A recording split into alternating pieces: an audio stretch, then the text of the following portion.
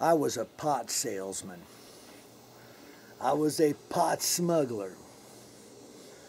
And me and a couple of my buddies from our surfing days, and it was a total, it wasn't gangster. It wasn't badness. It wasn't paranoia. It wasn't, look what we're doing, man. It wasn't that at all. It had none of those elements were in it.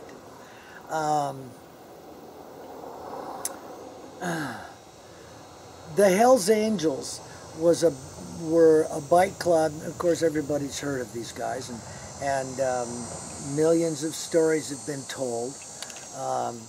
But in those days, in the Haight District, I had a girlfriend, and a guy named Chocolate George one night was hit by a car and killed. My girlfriend and I were right there when it happened. And my girlfriend literally just ripped her blouse off and wrapped it around George's head, because George's head was just split wide open and bleeding really bad. And he died that night. Well, there was another guy named Mike, and I'll just leave it at that, that lived, he slept in the Straight Theater. And the Straight Theater was, where the Dead played, and Airplane, and these bands, it's like, oh, he's dropping names, but no, these were just local bands. I mean, Big Brother and the Holding Company was a local band. Peter Albin was our next door neighbor. I watched his dog when they went out of town. They were just local people. Peter Albin's dad owned a coffee shop that literally was, supported local bands would play there. Janice was a neighbor. These were, John Cipollini with Quicksilver Messenger Service. These were friends. Jorma Kekkonen with the Jefferson Airplane. Jack Cassidy. These were people that we knew. They were local people that were in local bands. It wasn't like, oh, wow, you're in, oh, wow. It was like, yeah, And it was the days when the Fillmore was literally in the Fillmore district off of Geary. And that it was a basketball place. The old auditorium, we used to play basketball there. Bill Graham was a local promoter. He wasn't Bill Graham, Winterland. It wasn't before. It was all before that. It's the first time I saw Cream. Here's a story. This will give you an idea of the difference in those days. The backstage at the Fillmore there was just an area over there that was the backstage area. And it was just over there, off the side of the stage. And they literally hung curtains up there sometime, or blankets and shit up there to give the artists privacy back there. But first time I saw Cream, with Eric Clapton and oh my God, Ginger Baker and Jack Bruce. Yeah, your old brain ain't gone yet. And but the first time I saw them, it was on the billboard at the Fillmore. Was this Paul Butterfield Blues Band, which was a big band. They were from Chicago. These guys were real. But it was in big letters, Paul Butterfield Blues Band, headliner. Underneath it, and The Cream in little letters. And nobody had really, kind of heard of them, through the local paper and that, and the Oracle. And so Cream got up, and they were the opening act for Paul Butterfield Blues Band, because Paul Butterfield Blues Band was a big-time headline band. Michael Bloomfield was the lead guitar player for Paul Butterfield. I guess if there's a guitar player that inspired me in the beginning to pick up a guitar, it was Ramblin' Jack Elliott and Michael Bloomfield. I was mesmerized by Michael Bloomfield. I guess the only reason I'm not a lead guitar player is because I just thought that what those guys did I could never do. They had a gift from God. But this nut, and any old hipsters out there that were there will remember this night. So Cream got up. Oh my God. We had the Power Trio. Nobody had ever heard a Power Trio like that. The closest thing to it was a band called Blue Cheer. who was really the fathers of heavy metal, was Blue Cheer. Nobody really recognizes these guys, but these guys, they played the Avalon Ballroom, they opened for Janis and the Boys. They were Blue Cheer, cool. They were a power trio, and they were literally, I think I've heard a lot of people say, oh, these guys started heavy metal, these guys did. No, Blue Cheer started heavy metal. And, but this was the first real power trio that anybody had ever seen. And Ginger Baker, Jack Bruce, and Eric Clapton, they just, it was just wow. Just wow. I mean, I don't have any other adjective other than that. Just wow. And they got done. And cream. And all this time, Paul Butterfield Blues Band is moving their equipment on stage. There was no rotating stage, or there wasn't, you know, you had to literally, one band would tear their equipment down, the other band would put their equipment up, you know. It was those days. And one stage, not two stages and four stages, and not a rotating stage, and none of that fancy shit. And so all the time that they're setting up, Cream, nobody wanted them to stop, man. Nobody. No, fuck Paul Butterfield. Cream. Well, Paul Butterfield was an old Chicago boy. This is Chicago. This is back Chicago. Chicago blues. I mean, this was, you know, the electric blues, man. These guys were who they were, you know, and they were very proud of who they were, and they were real Chicago musicians. These guys weren't hippies, you know, so to speak. And they got up and played. People would not. Cream!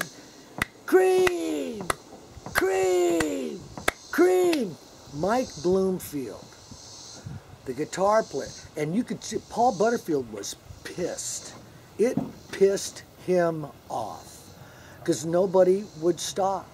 Nobody would listen to his band. They were the headliner, and people would not let up. And you could see on the stage the confusion of this, of what do we do? You could see it in the other musicians in the band. What do we do here? Because I'd never seen anything like this happen before. And this was just happening. People were not, and man, at the old Fillmore, it was wooden, baby. When you stomped on the floor, when you had how many ever people were there stomping on the floor, it shook the whole fucking building. And because it was a old wooden place. Right on Fillmore and Geary Street, right? You turn the corner at Geary. And that was when Fillmore was, I mean, it was a trip down there. It was really a different era. And, but Mike Bloomfield did the coolest thing, man. Just the coolest thing. He took his guitar, and the people would not stop. Cream!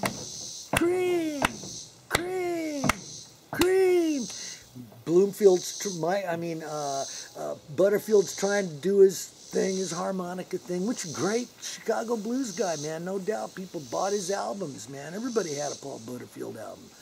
And everybody loved Paul Butterfield Blues, man. But Cream, nobody had seen this, man. And Michael Bloomfield, man, he just took his guitar, walked over to the side of the stage, and held his guitar out there for Eric Clapton. I thought... Wow.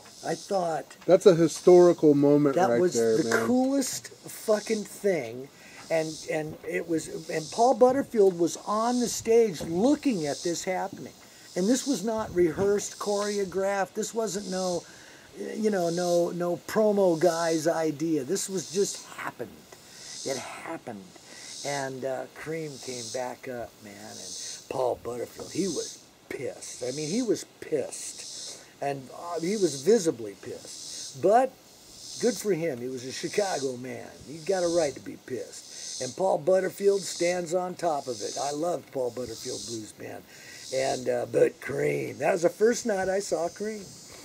Wow. First time I saw Jimi Hendrix was on the back of a fucking Hertz rent-a-truck in Panhandle Park. That's the first time I ever saw Jimi Hendrix. It was free. We were out in the park, and you were just a monster. Dude. Yeah, those were different days. Different days. Those were the days of the Avalon. Oh, the Avalon Ballroom. Man, the coolest venue ever. The coolest venue ever. They had these great big lounge seats upstairs, the big cocktail lounge type booths, you know, the big plush leather rounded back circular. Oh God, man, it was cooler than snot back in those days, man. Just cooler than snot. And it was like Blue Cheer opening for Janis Joplin, Big Brother and the Holding Company. And these were local bands, but they were local hots. You know what I'm saying? They were the local guys. And this was when the venues were going on. It's just not like that anymore. People don't know what they're missing now with this karaoke craze and this cover band thing. And, you know, I mean, it's like original music isn't loved anymore. People don't go to listen to music. They go to clubs to listen to themselves, their self-talk, or their self-sing, karaoke. Here we are, you know. It's different. Back in those days, they had a place called the Purple, was it Purple Onion? Oh, wait. Oh, I might be getting some towns confused in my mind. But it was a coffee shop on the other side of Panhandle Park, you know, 50-cent spaghetti feed. You know, for 50 cents you could come in and eat all the spaghetti you wanted, you know. Poetry readings. People would get up and on the mic, a little stool like that, you know, read poetry. Allen Ginsberg would be a special drop-in guest, you know. And you'd hear these, that was when things were evolving. So how did things evolve into you backing up semi-trucks of weed? Because I think it's a fascinating story. The reason why it's fascinating is, for one, the time period and the place, but it's almost like a movie. You know, your life is very much like it could be a Hollywood blockbuster. It really could, especially when you go all the way through it. I mean, you had experiences with the Hells Angels. You went through. But they weren't this monolithic. But it was the beginning of that. They were the Angels back in those days. They hung out at a place right across the street from the Straight Theater called Benches, and they were like the Haight-Ashbury Police Department. They really were. They were an element of security there that, you know, because there's assholes always.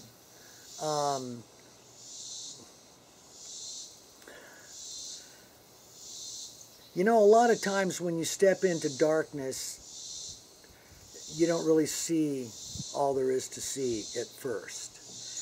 It's a mystique. Yeah. Yeah, you changed it on me. I did, a little bit.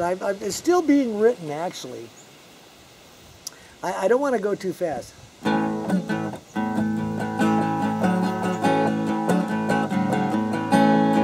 I remember the times down in old Mexico, dancing with the Crystal Queen. All smokers passed out at the bar. You're drinking too much tequila, it seemed. Invisible and bulletproof, all the law never saw the deals go down. Yeah, smugglers, bikers, and hippies, we were working in the border towns. I guess we were young and crazy, riding hard in old Mexico.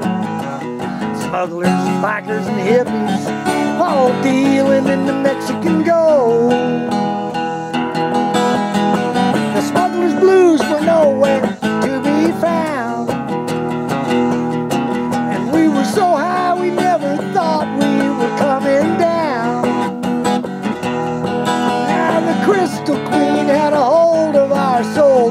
Feel Good wasn't letting go. We were living and dying down in old Mexico. I'm dancing through my memories when I'm singing about the good old days.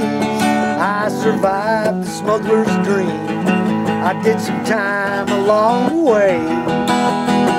I think I'm still invisible, but not bulletproof anymore. So I'm living in the hills of Oklahoma, where an outlaw can build a home. I guess that we were young and crazy, running loose in old Mexico. Yeah, smugglers, bikers, and hippies, all dealing in the Mexican gold. The smugglers' blues were nowhere to be found, and we were so high we never thought we were coming down. No, the Crystal Queen had a hold of our soul. Dr. Feelgood wasn't letting go. We were living and dying down in old Mexico. I never forget old Mexico, the depth of a smuggler's dream. While I wrote this song in a Mexican jail, not too close to hell for me. Standing at the crossroads, there's a burning Joshua tree, where the white witch killed the Crystal Queen, and Dr. Feelgood lied to me. Now I know just how crazy we were in old Mexico. Yeah, smugglers, bikers, and hippies, dealing in the Mexican gold. The smugglers' blues were nowhere to be found, and we were so high we never thought we were coming down. The Crystal Queen had a hold of our soul. Dr. Feelgood wasn't letting go. We were living and dying down in old Mexico.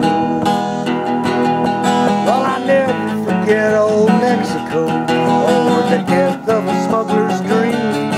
Yet I wrote this song in a Mexican jail, just too close to hell for me. Standing at the crossroads, now there's a burning Joshua tree, where the white witch killed the Crystal Queen, and Dr. Feelgood lied to me. Now I know just how crazy we were in old Mexico. Yeah, smugglers, bikers, and hippies, dealing in the Mexican gold. The smugglers' blues were nowhere to be found. We were so high we never thought we were coming down. Now the Crystal Queen had a hold of my soul. Dr. Feelgood never let go. We were living and dying down in old Mexico.